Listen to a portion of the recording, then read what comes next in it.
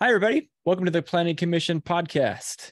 Today's episode, Taking It to the Streets with Kea Wilson, Senior Editor with Streetsblog USA. The Planning Commission podcast is a spirited discussion with myself and a couple of my longtime colleagues in the profession. Our discussions are based solely on our own opinions and do not reflect the opinions or views of our employers, the American Planning Association, or even our alma maters. So grab a seat in the back of City Hall, dig out an old copy of Robert's Rules, and for goodness sakes, read your packet. The Planning Commission is now in session. All right, commissioners, let's start with a little bit of a roll call. Commissioner Smith? Here. And Commissioner Kostelek? Present, and I think that's like the third Doobie Brothers reference I've had in some form this week, so it comes in bunches. Well, it is indicative of our age that the Doobies are now resonating with us, apparently. You know, it's generational, so thank you, Doobies. So, all right, and I'm here. Let's get rolling. Our agenda today is going to be our discussion item, whiskey pairing, the interview, and our lightning round. Reminder to all of our listeners, first, thanks for listening and tuning in. But if you do us a favor, head to the website, www.theplanningcommissionpodcast.com. Go to YouTube, go to Amazon, Apple, Spotify. We're there to listen or watch, but hit us back, man. Email us, tell us what you think about the show, give us some ideas. We love your feedback. We try to listen to them and appreciate all the kind comments. I don't think we've got any negative ones just yet. Maybe that mustache. I don't know. What do you think, Don? Yeah. Oh, that was just me. Probably positive. No. Mustache is so on trend. You know they're all positive. He is a trendsetter. Look at him. I mean, look at come it. on. Right? Look at it. There you go. All right. Let's start with a discussion. So today we're going to talk all about Streetsblog and, man, all the amazing work that they do of shedding light on all the different things with regard to walking, biking, transit, and across the country. But I want to ask you, have you ever single-handedly been responsible for making a street safer in some way? Yes. Yeah, oh my gosh. Wow. Instantly touchdown. Holy cow. Sports ball. Listen, sports. That's touchdown. You know what? I don't listen. You said single-handedly. Listen, Linda, I don't know if it was single-handedly, but I do know that I was working on this project, and I'm having a lot of fun being back in Alaska because I'm seeing projects that I helped work on and design, and they're built now. And I'm like, this is amazing. Yeah, right. One of the things I'm thinking about is we never had one of these. And I live in Anchorage. And at the time I was living in Anchorage when I was working on this project. And it was, we have something called the Park Strip in downtown Anchorage. And it's it used to be a runway for an airplane. But it's just grass and people play Quidditch on it. I don't understand that situation. It's a thing. Yeah. They also do, listen, they also do Saturday morning yoga in the park and stuff like that. But the Quidditch one is my favorite to just look at and be like, wow. They also do, there's a place where it turns into an ice skating rink in the wintertime, but in the summertime they play bike polo. I mean, it's just kind of a cool community. Have the Doobie Brothers done a concert on that? Gosh, I hope so. You know, those alimony payments are kicking in about now, man. I mean, I've seen festivals like the Pride Festival happens on this park and that kind of thing, but I don't know. And like that's where the when they have big runs like half marathons and stuff, they all kind of circle around this thing or whatever. But anyway, the whole point is that on the one side of the strip is 9th and the other side is 10th, and on 10th is a lot of parking.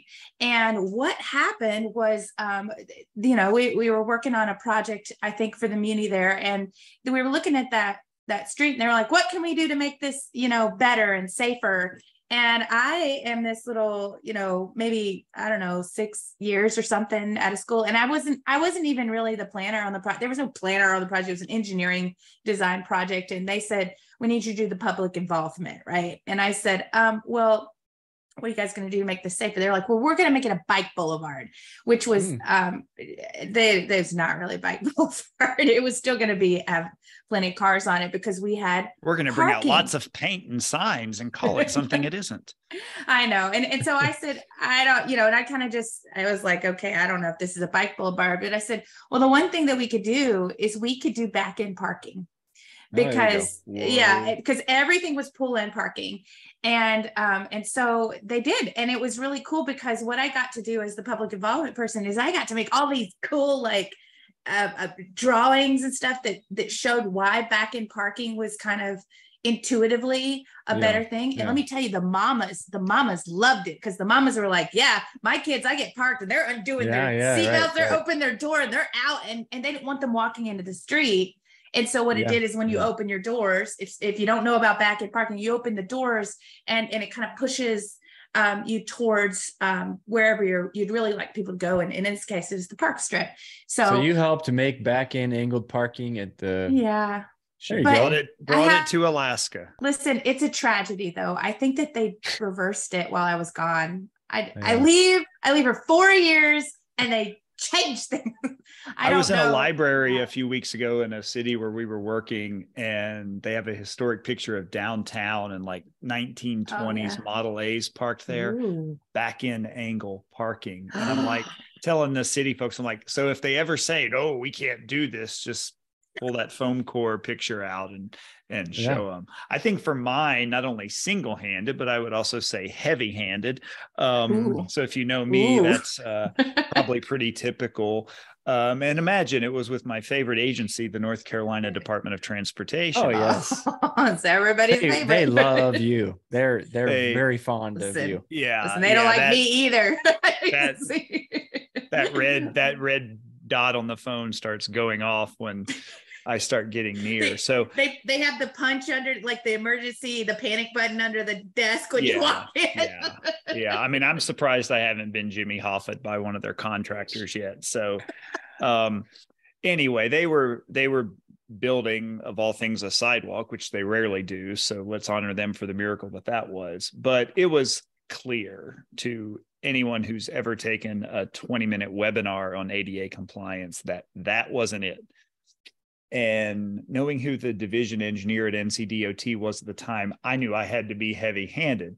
So this was a guy who, when a bicyclist was killed on a state route in Asheville, the local advocates went out and put up a ghost bike. And it happened to be on his drive home, which just made him lose his you-know-what every day. And he had it removed. And so the advocates went out and they basically dropped concrete in the ground and mounted the ghost bike in that to make it worse for it. So that's that's what we had to do to get an effect. So I got a wheelchair and a GoPro, and I got all the bidding documents and everything else. And I hooked up the wheelchair to the GoPro. I sat in it with the bidding documents in my lap and rode through that to show that how it would pitch a person in a wheelchair toward the street, and held up in front of that camera the stamped engineering drawings that they couldn't wiggle their way out of it. And sadly, I think any public meeting input, any email would not have, they'd have just flicked it off the shoulder like DOTs tend to do the public. And so I had to make that statement. And of course, the heavy-handed, like me, I CC'd everybody and their brother on it to make it known. So that's mine. Video. Yeah, that's great. And video is so powerful, right? I mean, how do you deny what you're seeing in front of you? It's pretty tough to do that. And you're right. Unfortunately, that's something in our industry. We ask people to participate and give us their opinions. And often it's, it's a vocal or maybe written on some form. And it's like, a lot of folks disregard that. And let's be real. We need to have more effective ways at public participation. I think we're getting that way with people uploading images or even taking videos at times, video, voice, all those kind of things. And I think that's a much needed improvement in that realm. So what have I done? Aside from, I'm going to take it on a personal note other than the professional. The professional, it's always fun. One of my favorite things, speaking of Quidditch, is to do demonstration projects with spray chalk. Oh my gosh, that's just the best. Spray chalk, can of it, go out. Next thing you know, you're a magician, man, because all the traffic changes and goes different directions. I love doing that. It's fun. But right in front of my dang house, just about my, kind of a busier street, kind of an arterial roadway that separates my neighborhood from a park setting and pathway kind of a thing. And when my first oldest daughter was born, it quickly hit me that, whoa, this is more challenging to cross than I realized. And, so what do? Did what Dawn just described. Started a public campaign, started taking video from a distance and watching pedestrians try to cross the street and dodging, and no one's stopping for them. And it was one after another, and going, it's needed, because I asked repeatedly, can we get something here? And it didn't happen. So then I got my daughters out there, and we sat on the corner and started collecting signatures. We started collecting more video and getting people's positive responses, and just started hitting social media. And all we were asking for was a rapid flash beacon and a paint job, really. Knowing the agency like I did, I knew there wasn't going to be much more that they were going to do beyond that. But I was okay with that. At least it was, 2-lane road. It was, sort of appropriate that way. And lo and behold, man, it worked. And I'd say maybe 6 months after we started our effort in earnest, it got put in. And now my girls give me kind of grief yet in pride, because every time we pass by that, they're just like, look what we got done. And it's pretty awesome. And it has made a marked difference with people trying to cross that street. People do comply with it quite a bit. And so fun time, fun story. But let's turn our attention to the whiskey pairing, and get Commissioner Kostelik's opinion on how we can pair a wonderful, delicious drink of whiskey with taking it to the streets. Well, I think with today's topic and our guest, Kea Wilson from Streetsblog, I wanted something that wasn't watered down, because they do not water things down. And everything in journalism is about, new and keeping it real. Things don't sit on the shelf for very long. So I'm going to go with, I guess, somewhat of a family tradition with some good old corn liquor, straight up moonshine. There you go. From some unnamed in-laws. And again, it's not watered down. It's not aged. It's not old. And if you know good moonshine, it's about how well it beads up. And that's how they tell. And I said to say this one doesn't have great beads to it, but it's pretty potent. Can it take paint off a chair? It will. It was great hand sanitizer at the beginning of COVID as well. Perfect. I like it. Nothing diluted, straight to the point, packs a punch, right? Which is exactly what Streetsblog USA has been doing for quite some time. So perfect pairing. Thank you, Commissioner Kostelik. We would like to take a quick moment to thank our friends at Plan Edison for supporting today's podcast. Looking to sharpen your urban planning skills and advance your planning career? Plan Edison courses offer 300 courses on cutting-edge planning topics and skills, such as parking reform, missing middle housing, equity analysis, and climate resilience. Visit courses.planedison.com/PC10 to take advantage of an exclusive offer for Planning Commission podcast listeners. All right, let's turn to our interview. Kea Wilson, Senior Editor with Streetsblog USA. Thanks for joining the Planning Commission podcast. Thanks so much for having me. Awesome.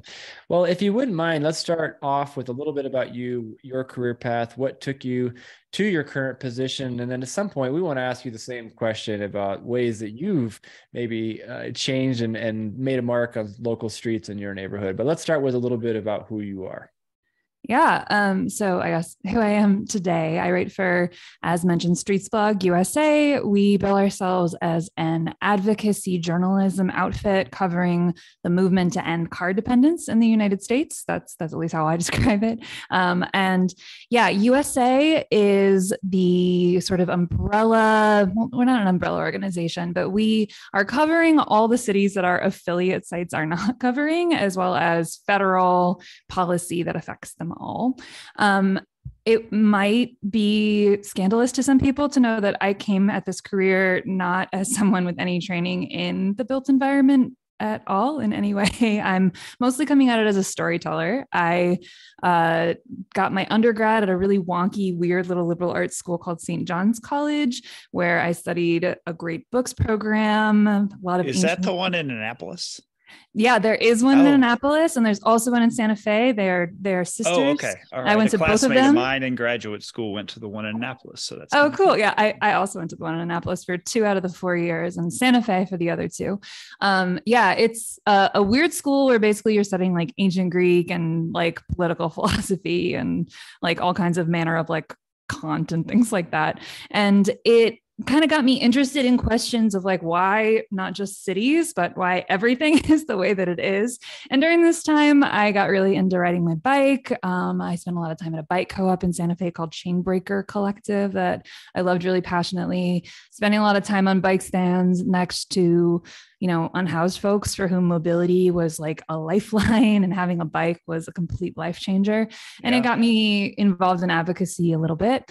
Went on to get a Master of Fine Arts in Fiction Writing. I'm a novelist as well at WashU in St. Louis, and fell very deeply in love with St. Louis. I'm from the Rust Belt in the Midwest originally, and it was kind of a homecoming, and the cities fit me really well.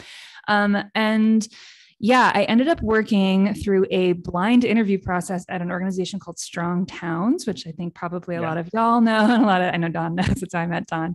And a lot of your listeners probably knows, which is a media organization, kind of talking about how to make cities financially strong and prosperous. I got a lot of my like urban economics sort of curiosity out of there, and eventually ended up at Streetsblog. So yeah, I would say I am a storyteller first, advocate second, expert of nothing, but a really curious person who's interested in just making all this wonky stuff that I get really excited about, like angled and parking and things like that, feel as emotional and urgent and big of a deal as it actually is for the future and present of our planet.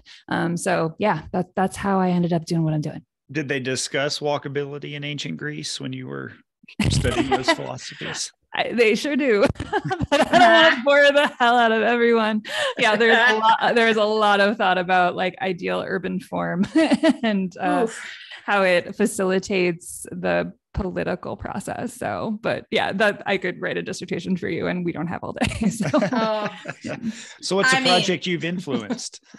A project I've influenced. Well, that's a really weird question for me, someone who hasn't like directly been in this space, but you know, I liked Chris's answer about tactical urbanism. I've dabbled a little bit. I don't know how much of it I should confess to on tape because it's not all super legal, but yes. You know, I am a prodigious reporter of broken sidewalks through the Citizen Service Bureau of St. Louis. Not amazing. Not as prodigious as my husband, who is a really lovely guy who has gotten so into calling what we call CSB around here in St. Louis that he's like got like names for his various like guerrilla campaigns. So his favorite one is he calls it tree pranking, which is he will submit a request for a street tree on behalf of a property owner, whether or not they want it, to the city. He'll look up their name on like public tax records and their address, and we'll get the city to put it in. And then we, on our walks, will go around and water all these trees because they didn't ask for them. We did. So okay. we're good. I think we have a future guest. Yeah, he's a good guy. For the show. Yes. I don't know. Oh my gosh. So, hey, so I'm thinking about, so our listeners, we know that we have some listeners that are a little bit, early in their experience as planners. And we love to talk to folks like you who have these cool resources. So with Streetsblog, can you tell us just a little bit about Streetsblog, what it is, and maybe how it was founded, just anything cool you want to tell us about it? Like, why would I think that a lot of times we have people that are listening to us that are these total nerds, right? They're these total planner nerds. So they're just going to go look at whatever we're talking about. But like, why check out Streetsblog? What do you think's going to happen for them there? Yeah, hopefully a lot of things, because I'm trying my best every day to make it as actionable and exciting for folks as possible. But yeah, I mean, the very short history is Streetsblog mothership, the brand Streetsblog, was founded in 2006, back when the word blog was a word that people used in regular conversation, by a guy named Aaron Napperstack, who, if you listen to other podcasts in this space, you probably listen to the War on Cars. That's what he's hosting these days. It's a fabulous resource. What a name. Can we just give a moment for the Napperstack name? Yeah, incredible. Exactly. Aaron Napperstack, what a guy. So 2006 was when it was born. It quickly spawned various little like affiliate sites throughout the country, which by the way, all have their own separate boards and missions, which a lot of people don't know. I'm not like the boss of all these other Streets blogs. That's cool. Yeah, it's kind of awesome, honestly. So Streetsblog USA was started, I believe, to cover the formation of like Map 21, if memory serves, the infrastructure law. And that's not wonky at all. That's I know, right? So we have the bipartisan infrastructure law right now, which is in the news a lot. This was the past History Times version of that, basically. But since then has become like, we try to be just like a nerve center of interesting news, happenings, cool ideas, controversies, things going on in the movement to make cities less car dependent in the United States and a little bit in Canada every once in a while. I dabble over the border. So I think for me, Streetsblog was really important to me as someone who, as a novice, was getting into this stuff and developing an armchair fascination with it. We sort of start from the premise that we think that this stuff is for everybody. It affects everybody. You shouldn't need to have a degree to engage with it on a higher level, basically, because it's our lives. It's how we live. And we all have a voice in this conversation. So it's trying to fill a niche between the professionals and like the totally clueless. And I'm sure we're going to talk a lot about the clueless as we talk about trends right now, because it's a very weird moment to be on this beat in the United States, let me tell you. But yeah, we are I'm writing 4 to 5 articles a week and then syndicating many more. That's pretty much my whole job. We don't have a staff at USA. I'm always relying on submissions from readers, on tips from readers. Please email me if there's something exciting and cool or scary and awful going on in your town that you think the world needs to know about when it comes to how people get around their cities and how that affects the way that they can participate in them.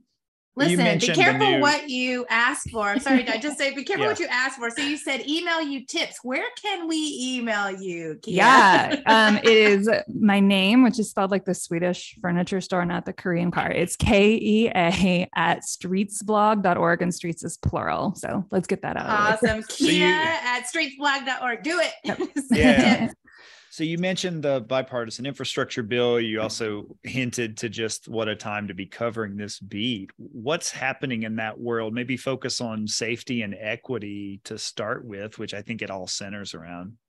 Yeah. I mean, the big stories, at least for me, that rise to the surface today, my beat is huge. My beat is like the entire planet, basically, and like everything about the way Canada. That we live. Well, in US and Canada, but yeah, my beat is a whole, encompasses all kinds of facets of urban life. But the big stories that I made notes of before this conversation are things like the emergence of the National Roadway Safety Strategy. So going on about 2 years ago, we got this document in Washington called the National Roadway Safety Strategy. It is the first time in US history that a sitting transportation secretary has said that the only correct number of people to die on US roads is 0. And that we can get to that 0, that non-binding commitment of 0, let's be clear, through a systemic approach, which is not trying to arrest every bad driver on the road and hope that solves it, but by addressing road design, addressing vehicle design, addressing the systems that constitute our transportation system. And we're seeing in practice, slowly in real time, what that means and what it can mean within our larger transportation program.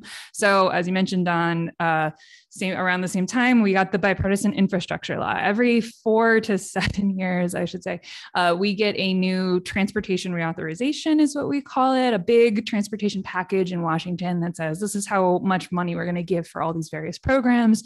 Maybe we'll create a few new ones. Maybe we'll take a few away. And the one that we got recently was the bipartisan infrastructure law, which contains some interesting new programs specifically around things like the Reconnecting Communities program, trying to address the effects of highways on communities of color disproportionately, and low-income communities, trying to mitigate the damage that past infrastructure investments have caused on vulnerable communities, while at the same time funding a lot of projects that, in my opinion, and the opinions of the advocates that I cover, are making it all worse simultaneously.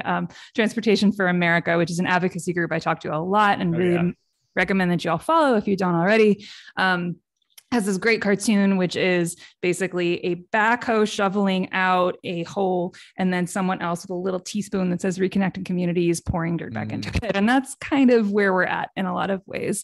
The other things that I'm covering a lot lately are culture wars around this stuff that we say it's wonky, we say it's nerdy, is now becoming the stuff of conspiracy theories. A sidewalk is all of a sudden woke, right? It's like that, like asphalt highways are woke, tearing down a highway is woke. A story that you're probably seeing a lot if you cover this, if you follow this stuff at all, is like how the 15-minute city concept has been sort of co-opted. I hear a lot of stuff about like things like that at a community scale as well. And the ways that formerly considered boring urban planning concepts are being kind of weaponized for fights that they have nothing to do with, or if they have something to do with it, they have a positive effect, generally speaking. So those are the three threads that sort of rise to the surface for me today. But again, it's a big beat. I write a lot. So you will find much more than that on Streetsblog. So, man, a lot to unpack there. Next week, we're actually interviewing a woman named Amy Stelly, who is, Amy? Yeah, so she's been an advocate for tearing down an interstate section in New Orleans. And as she herself is a third generation, I think her kids are fourth generation residents, and she's seen firsthand, what that has meant for their family and all of the different ways that you would think. It's coming up fast. It's quite amazing.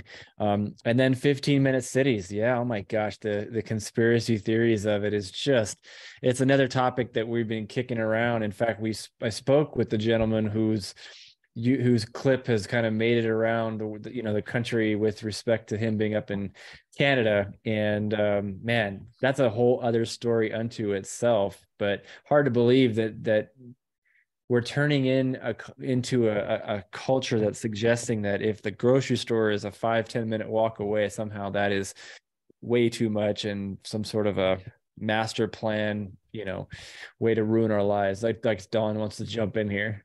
Oh, it's just like you take any community in this country of less than 10,000 people and go, guess what? You're a 15-minute city. And here we are in Idaho. It's like, you've all been that way for 100 years. Oh my God, the conspiracy is that vast. It must be. Yeah. So I'm going to ask you a question, and kind of going back to what you said, it's like, it seems to me, and I'd love your thoughts. You're much closer to the pulse of things than we are. The new Secretary of Transportation, the new bill, it seems like there are a lot of things in it that are positive, and I think going in directions that a lot of us in the industry would like to see and know needs to be done.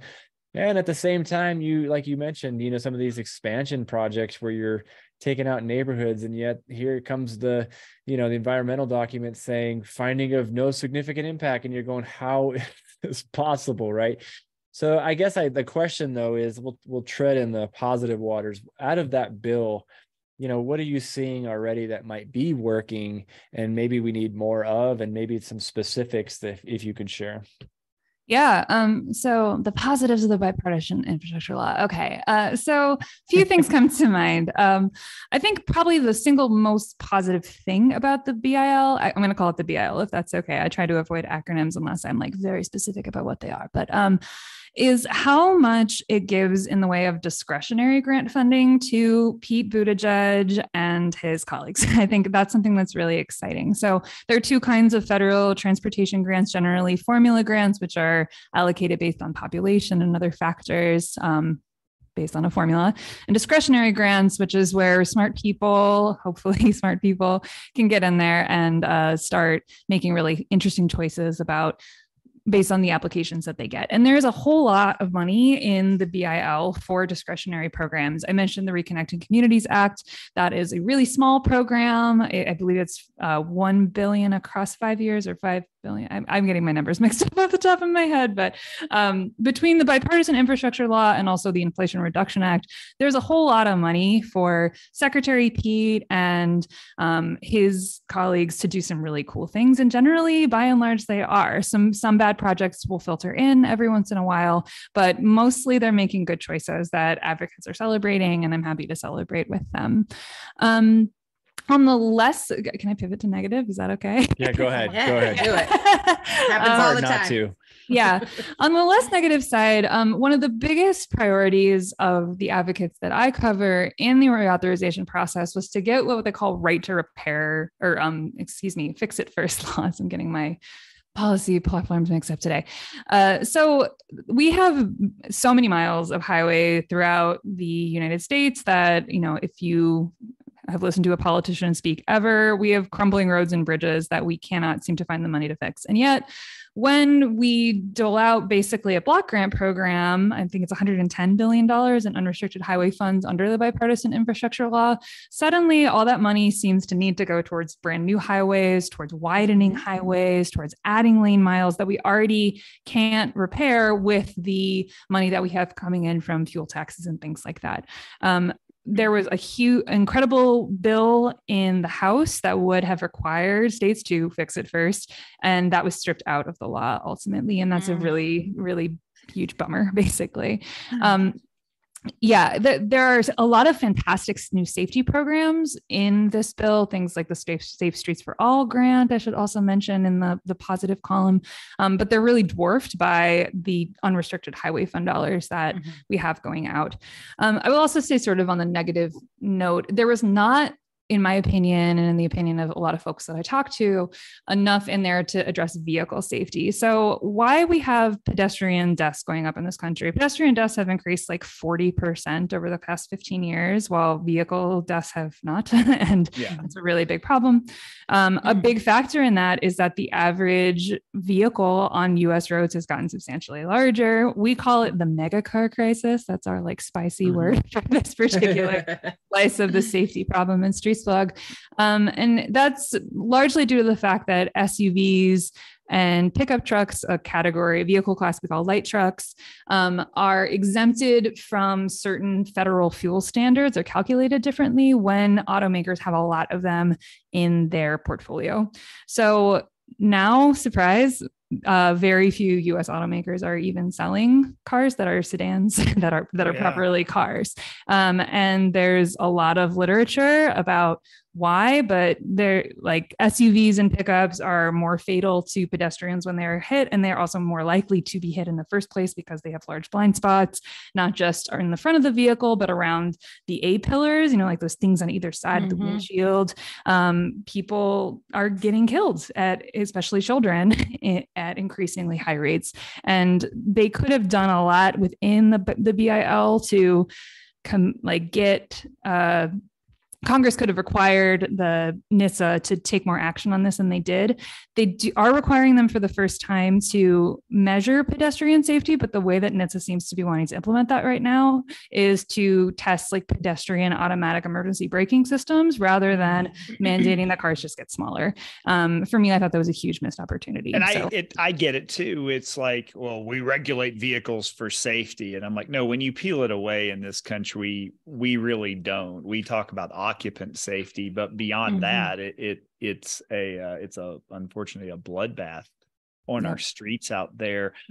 Something else I see is my frustration with the bill. I mean, we live in a state here in Idaho where, quite frankly, our state DOT doesn't want to deal with non-motorized users. And I don't see any willingness of FHWA even coming down at the state level offices to demand things like filling the sidewalk gaps on an existing state highway in a metro area before you widen another one. That to me is a very basic policy thing if safety is truly our top priority, and we just can't get there. Do you hear that same frustration in other states of just this disconnect between, say, what the secretary says and what FHWA actually requires states to do? Oh, definitely. I mean, this has been a big fight, especially over the past year, culminating actually in the last couple of months.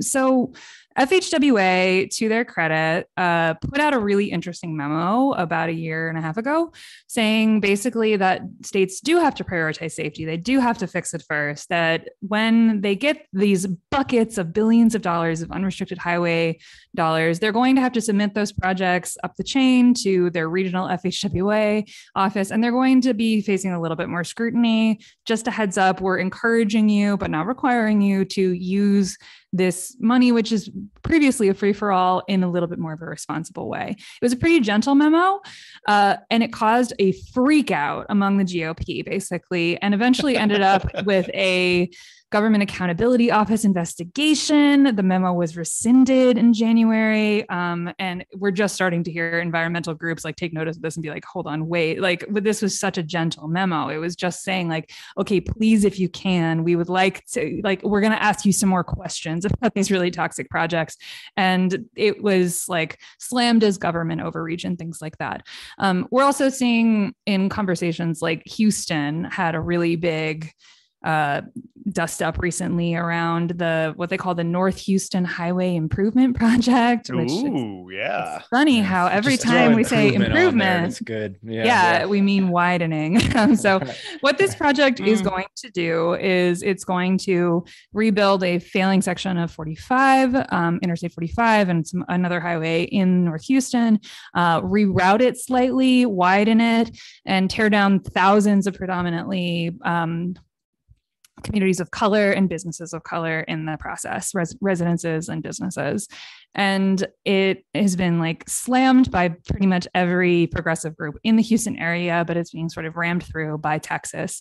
And to their credit, some incredible advocates filed a lawsuit under like a civil rights grounds against this project. They got it stalled for the better part of 2 years, but just in the last couple of months, FHWA reached an agreement with them that allowed them to resume the project, and with some minor concessions, most of which like advocates are like, they're not really going to change the nature of what they originally wanted to do. They slowed it down a little bit, but they weren't going to break ground on this project until after like the World Cup anyway. So like the net result is the same.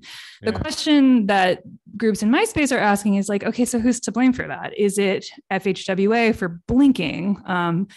Most people are saying probably not. They probably are kind of forced to, until we can change the fundamental structure of our transportation reauthorization, until we have not just a culture change, but a legal change that says that we can't continue to build highways that displace people, that result in like net increases to pollution in an era of accelerating climate change, until we like actually measure access in addition to congestion impacts and things like that. It's not going to change. Like we have a pretty good secretary in a lot of ways who's pretty hamstrung in this regard, and we might slow things down and advocates can fight like hell. But if you have a program that basically says states can do whatever they want, states are going to do whatever they want. And it's a huge bummer, but you know, next reauthorization is never that far away, fortunately. So we have our time to rally the troops, I guess. And I know Jess is going to ask you a quick question in just a second, but I'll give you a hot scoop for an article if you want it. Just this week in our state, I mean, I testified flat out. Our state Senate Transportation Committee voted to move a bill to the floor for full vote. And it completely dictates to the locals that they cannot spend money on anything except for, they call them highway projects and bridges, which is translation, obviously, for capacity things. And their claim was, well, if there's less money, or if there's money at the end, then definitely. Well, yeah, because there's always money left at the end, right? So, Jess. Oh, I'm just saying, I mean, this whole conversation, and I've said this a little bit in my career. It's not really about money. There's plenty of money out there. We've never had a funding shortfall in this country. I hate that. It's like, when they're talking about we don't have enough money to do the right thing in our transportation systems, I just think I think we're spending money on the wrong things, right? And so the other thing that's really interesting, and we were talking about safety of vehicles and how vehicles are getting bigger and things, and I almost don't want to ask this question. I'm going to ask it anyway, though. So with connected and autonomous vehicles and this whole, really push it, oh, this is going to be safer. It's going to talk to other people in the car. But what I keep seeing is we're still focusing on the safety of the vehicle occupants, which is very important. And then there is some, safety of the occupants outside the vehicle, including other vehicles. But Kea, do you see that being even moved forward and helping the pedestrian injury and death problem in the U.S.?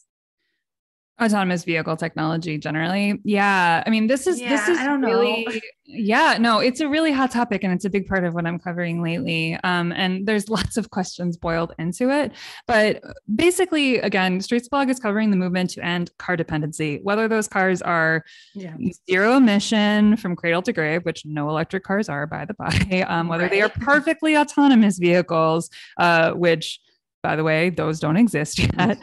Elon would like to have a word with you on that. Let's call him. If he had a communications department, I would, but no, he doesn't. Fired them all. Self-purpose. I just say whatever my advocates say about him because he does not provide separate rant. But even if like cars were electric, autonomous, if like all of these negative externalities were magically designed out and through this like techno-utopic approach, we would still have a car dependent society. There would still be negative externalities for people who can't drive, like folks who are blind, folks with mobility limiting disabilities that preclude driving, which by the way is about 40% of people with challenges, people who don't want to drive, people who would like to live in a connected community where they see people on the street and can like interface with them. There are massive consequences of car dependency, even when the car itself is perfected completely. Then there's also all these separate questions about automation complacency. What happens when your imperfect vehicle, because again, there is no such thing as a real autonomous car yet, maybe ever. I have a lot of thoughts about that. When it fails, are you watching The Voice on your phone as the person who killed Elaine Hertzberg in Arizona did, the first pedestrian killed by the driver of a semi-autonomous car? Or are you paying attention to your eyes on the road? There's all these questions and externalities. Like I just did a report on a write-up of a report from an awesome researcher named Nico Larco out of Oregon. Okay, let's say like every autonomous car is shared. It's a taxi. We all give up our personal vehicles. You would need to find a use case that's going to replace trips from the suburbs to the city if you want to eliminate parking, because the only people who are parking in downtown San Francisco, downtown New York, are people who are commuting from way out in the suburbs. Can you convince them at the same time? There's cultural questions around autonomous vehicles that I think we aren't prepared to answer. And we're sort of using them as a solution in search of a problem, when really the solutions that we have to traffic violence, climate change, all the negative externalities of driving, we've had since before the car existed. And it's what we need to return to in many cases. Let's not forget the environmental impact of, building a highway, maintaining a highway, snow removal on a highway, all these other things. And it's certainly, electric vehicles aren't going to change a 20-year traffic modeling process that tries to justify all of that too. So I know we could go on for hours on this, and this has been awesome, Kea. You guys at Streetsblog do a lot of other cool things, the best and worst bus stops and things like that. What's on the horizon for Streetsblog from looking beyond just the here and now of the news cycle? Yeah, I mean, honestly, our special projects are not really big on our pipeline right now because we are kind of behind the scenes working on a site redesign. So again, we were named Streetsblog back in 2006. Our site looks pretty similar to the way it looked in 2006. So we're trying to do some sort of boring but important internal infrastructure updates right now to make it look a little bit different, make it a little bit more accessible, So you're trying to maintain your infrastructure. What an amazing concept, Fixing it first. Exactly. Yeah. I mean, we are doing some expansion in the sense of like, I'm trying to work with more freelancers these days. So Streetsblog USA, again, I'm the only staff writer on Streetsblog USA.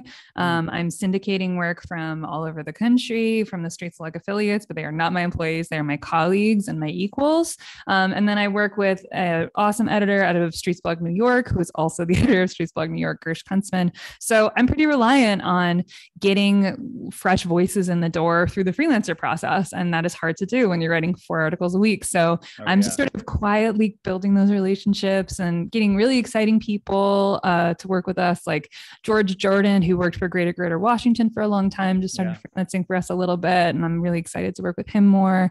Working with a really great writer out of Texas named Amal Ahmed, who I thought was fantastic. I'm constantly trying to kind of grow our network and just get to know new corners of this conversation. Because when you write about this stuff as much as I do, you always need to find new angles on this topic. And hopefully they are infinite, but it takes time. So hint for any freelancers out there in our listenership. Yeah, no kidding. Call up Kea. All right. This has been awesome. Chris, let's go to the lightning round. Well, thank you, Kea.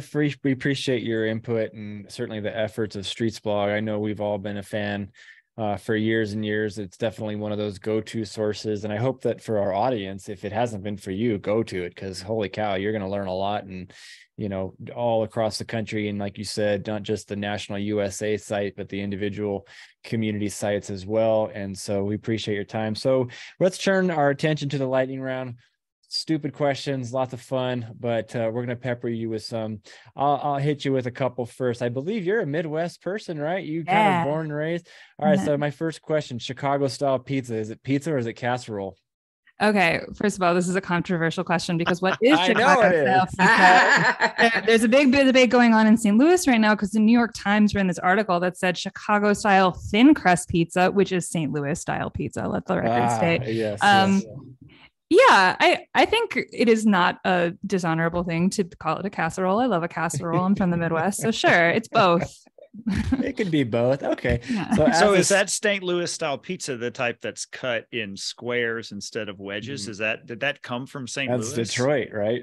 Well, okay. Listen, I have strong pizza opinions about the Midwest pizza, but St. Louis style pizza, honestly, is a little bit of an abomination of nature, but I still defend it because I'm a Midwesterner and that's what we do about things that we made. It is a thin crust pizza, again, cut, you're right, cut into squares rather than wedges. It has what's called Provel cheese, which is like a salty agglomeration of like cream cheese and like floor paste. It's nasty, but like it's fine. I like it. Wow. No mozzarella is involved. Detroit pizza, I think of as more of a deep dish jet style pizza. But there you go. So you're a self-proclaimed storyteller. And a couple of movies that come to my mind that have storytelling as pretty major themes. Which would you go with? A Christmas Story or Goodfellas? Oh, I gotta say Christmas Story because I grew up in Cleveland where the Christmas Story house is, and we take a little pilgrimage there whenever you had relatives in town. So is the leg lamp still in the window, or it got broken for real? I mean, it's not the original, I don't think, but yeah, you got it. Well, all we know it was for Jilly, and that's Italian. So. Okay, so I want to know, you're a podcaster. What's your favorite microphone? Oh, I don't know. What am I using? I was bought this by a previous employer and this is a no comment question. I have no idea. We have this constant conversation where we're just like, which one's the good microphone? Which one's not the good microphone? It's horrible. Okay. So my second question for you, a little bit different spin. You're talking about how you guys go around and work on the, you water the trees you have put in and stuff. So when you're traveling to another city, what's the nerdiest, like streets bloggy kind of thing that you all do when you travel somewhere else? What's the nerd thing that you're doing? We're total nerd travelers. We take pictures of weird signs. I was in desert hot springs, and there was a sign that was like speed limit, and it was like spa zone. I was like, this is amazing. I'm never in any of my travel pictures, just like pictures of other stuff that I'm like, why don't we have these in our neighborhoods? No, I'm definitely the same way. I mean, gosh, so I went on a trip to Bogota, Colombia, and Medellin, Colombia recently, and I loved it. It was amazing. And I took a photo on that trip of a crosswalk signal that was I think like 65 seconds. It was like some like colossally huge number. Oh my gosh. I caught it like 35 seconds into it, and I was just like, stop. And like all my friends were like, we're going to a bar. And I'm like, no, we're taking a photo of this. So, no, we're taking a nap at this intersection for 60 seconds. Yeah, exactly. That would make like that would make like copies of NUTCD start trembling just from the energy. Can you imagine? It was like a 4-lane road too. It wasn't it wasn't like huge. And like, meanwhile, I have like a 5-lane road 2 blocks from my house that gives you a grand total of 17 seconds to get across it. So hustle. What's I wept a little, I must say. Well, speaking of travel, what's your favorite night spot in Branson, Missouri? I've never been. I don't know. I'm sorry. I heard they have like a musical biblical spectacular thing happening. Like that's what it is, right? It's like I had a friend I'm showing my Jewish right now. I have no idea. We like it.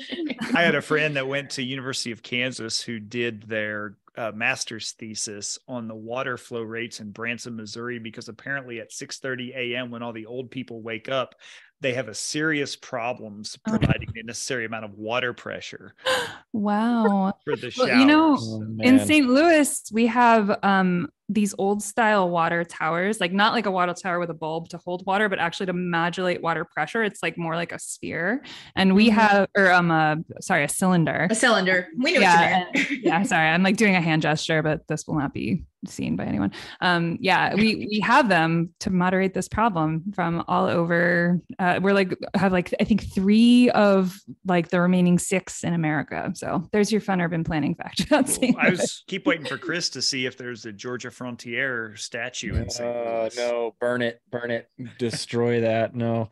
All right. You spent time down in Albuquerque, or not Albuquerque, New Mexico and Santa Fe, right? But Albuquerque, not too far. I know in Idaho, we still celebrate, Napoleon Dynamite, for crying out loud. It's still a thing. So I got to ask you, if you had to save one, who are you saving, Walter White or Jesse? Oh, Jesse. He's a Boise guy, so they're here this week slinging their new tequila. So he's like 100% less evil. So yes, Jesse. Well, my New Mexico Jane question is the answer, but Jesse would work too. So. My New Mexico question was red, green, or Christmas style. Christmas. Oh yeah, there you go. That's an easy one. Yeah. I got one more for you.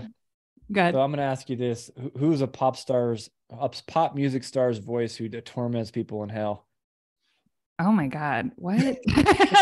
I don't listen to a lot of pop music. So that's anybody in all of music that you just hear and you cringe and go, oh, why? Anybody like and everything was pop at some point. So let's just remember popular. True. This is true.